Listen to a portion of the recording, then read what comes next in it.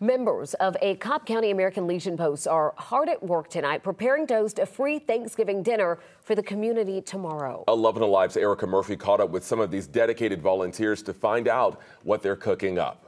They've gathered here at the American Legion Post 160 in Smyrna to smoke turkeys, but some of those birds have a greater purpose. And then we have 3 or 4 smoked turkeys that we're going to donate to the American Legion, so that way they can have two types of turkey and all the fixings. The Legion is hosting a free sit-down Thanksgiving dinner beginning Thursday morning. We had a team, a small army of folks that came to season the turkeys for us, which happened on Monday.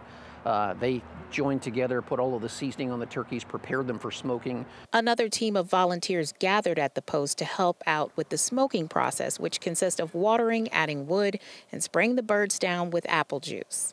Organizers tell me that this is something that the American Legion here in Smyrna does every single year. This year, they're expecting at least 50 people to come by and fellowship and partake in a free Thanksgiving dinner.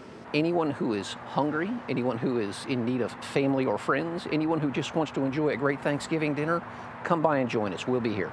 The American Legion Post 160 free Thanksgiving feast starts at 11:30 Thursday morning and runs until 2:30.